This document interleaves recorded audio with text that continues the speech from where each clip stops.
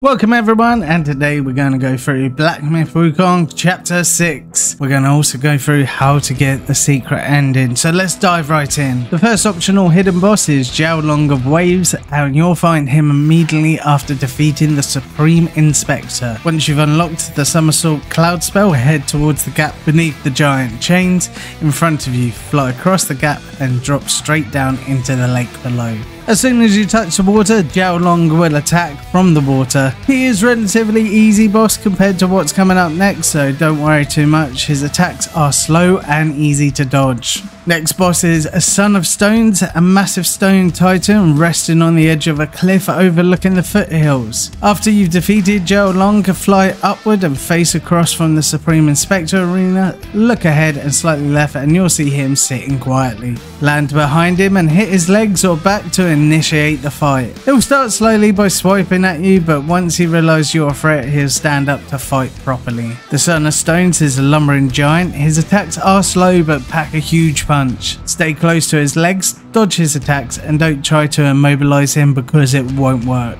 Also look out for his lightning area of effect attack. When he charges it, dodge the blast because after he uses it, he'll collapse to the ground from exhaustion.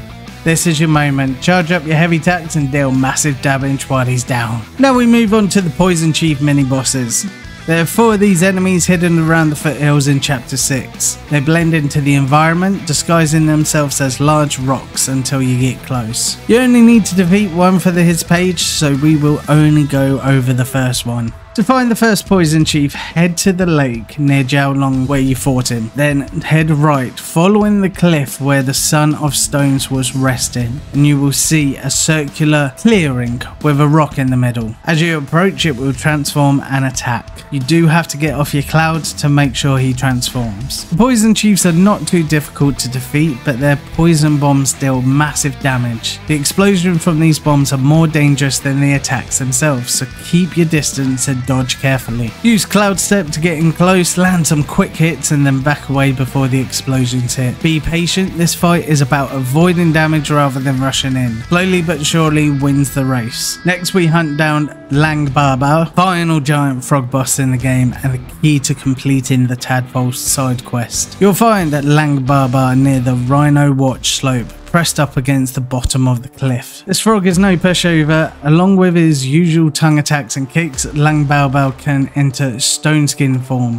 which repels most melee damage. It's best to wait out this transformation rather than attacking. Your hits will almost do no damage while his stone skin is active. A bit like when you use rock hard. Once his stone form wears off, that's your moment. Use your most powerful attacks and immobilize to bring him down quickly. Keep your distance when necessary and only go in for heavy damage when he's vulnerable. Once you have defeated Lang-Baw-Baw, this gives you the final tadpole. You need to upgrade your spirit at the shrine. This will transfer your Ba-Li-Ga-Lang spirit into Ba-Ba-Lang-Lang, the game's only mythical level spirit, allowing you to take the form of any of the frogs you faced at random. With this powerful spirit, you are more prepared than ever for the challenges ahead. The next optional boss is the Water Wood Beast boss. You'll find the oversized hippo-like monster in the lake behind the mantis catching swamp shrine. The fight begins when you approach the patch of bubbling water in the center of the lake.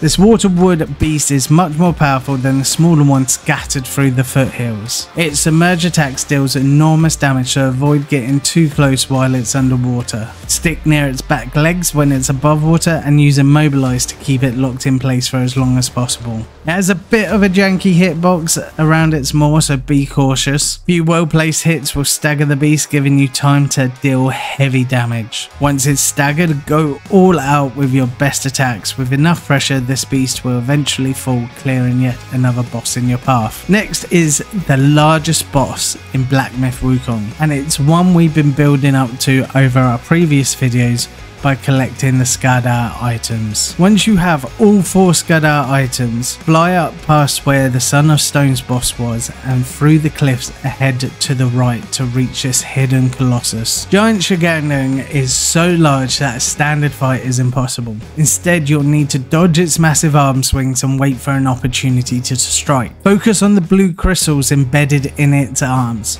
When it leaves its arms on the ground, rush in and attack these crystals. Each shattered crystal deals significant damage to the boss. Once you break enough, a cutscene will play. After the cutscene, you'll be rewarded with the final Skadar item, the Skadar of Consciousness. Take all 5 Skadars to Zoodog in Zodiac Village to receive a celestial pill that boosts all your attributes. Now for the moment most of you are probably watching this video is the path to unlock the true ending, and it leads to the hardest boss fight in the game. To do so, you must complete several critical steps throughout the game, and we're going to go through them. First step is in chapter 1, where you have to ring the 3 bells and unlock the ancient Guayan temple, where you'll defeat Elder Jinji to receive the fireproof mantle vessel. In chapter 2, you'll have to complete the Drunken Boar questline to unlock the kingdom of Shali and defeat Fuban for the Wind Tamer vessel. In chapter 3, you have to defeat the green-capped Martellist to get an extra spell. Then in chapter 4, you'll have to defeat the Venom Deus twice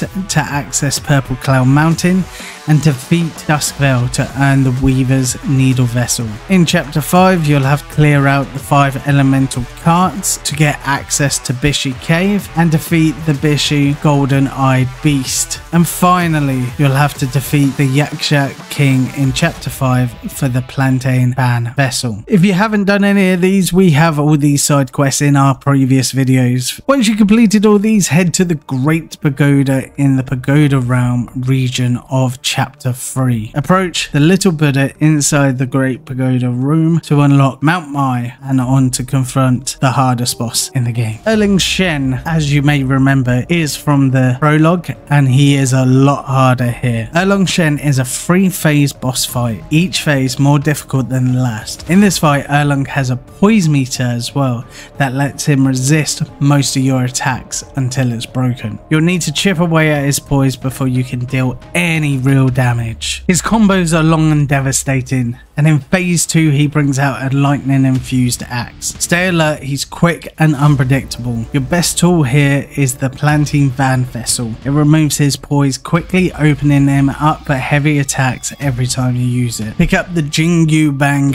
staff from the Water Curtain Cave of chapter 6 before you attempt this. This can be done on the main path just before the final boss, so pick it up and then head back to fight Erlang. It's the best weapon in the game on your first playthrough. Also, I suggest for your spell, use a fully upgraded Ring of Fire to save Gourd users and build focus as well. I myself use the transformation Red Tides for scorch damage and the Spirit Flint Vanguard. This spirit lets Wukong pummel enemies with stone fists, stacking Scorchbane and dealing burn damage over time, but also equipping it boosts your scorch damage and improves burn resistance. So with these two combined, you can deal massive damage, plus Erlang will adapt and use the same Bane power you use. So if you use fire, he will use fire. If you use ice, he will use ice. So with the Flint Vanguard, this improves the resistance when he adapts for using Scorchbane. When you do use the transformation, Erlang will also transform into a white tiger for a single leap attack. If it hits you, you'll de-transform, so dodge it and then he'll transform back, allowing you to make use of your transformation properly. Use Cloud Step often to avoid damage and heal, especially to avoid the barrage of projectiles in the 3rd phase. Also to help, I use the Amplification Pellets, Essence Decoration and Enhanced Tiger Subduing Pellets, and also as a safety net, Soul Remigration Hill. After the first fight with Erlang Shen, you're facing an entirely new challenge. The 4 Heavenly Kings. These towering figures arrive to challenge you in what feels like a victory lap after the grueling Erlang fight. While you are outnumbered, the good news is that the Heavenly Kings don't deal as much damage individually. Use your heavy attacks strategically, as each time you land a blow, you'll heal a portion of your health. Focus on one king at a time, and with each one you defeat, the fight becomes easier. It's important to stay aggressive in this fight. Heavy attacks will keep your health topped up, and the more you fight, the stronger you become. With persistence and well-timed dodges, the 4 Heavenly Kings will fall, bringing you one step closer to the true ending. But unfortunately, when the 4 Heavenly Kings fall, the fight still isn't over. Erlang Shen returns, this time in his true form, matching your Stone Monkey transformation. This is the last and hardest phase of this part. At a certain point in the fight, Erlang Shen will unleash a powerful fire breath attacking that seemingly burns away all of your health. Don't worry, this is scripted. You'll soon heal back to full, and from this point onwards your attacks will deal even more damage. Now just keep you cool, dodge his powerful strikes, and unleash your most devastating attacks. When you finally bring him down, you'll be rewarded with one of the best weapons in the game, the Tri-Point Double-Edged Spear, and also the most powerful transformation, Stone Monkey transformation. With abilities like Primal Punch and Earth Shattering Slam, you're now practically unstoppable with this transformation. And that, warriors, is how you unlock all the secrets in chapter 6 and get onto the path to the true ending. Now that you have the Tri-Point Spear and Stone Monkey transformation in hand, you're ready to take on the final boss of the game. If you found this guide helpful, don't forget to like, subscribe, and hit notification bell for more in-depth guides. Thanks for watching and good luck on your journey to victory.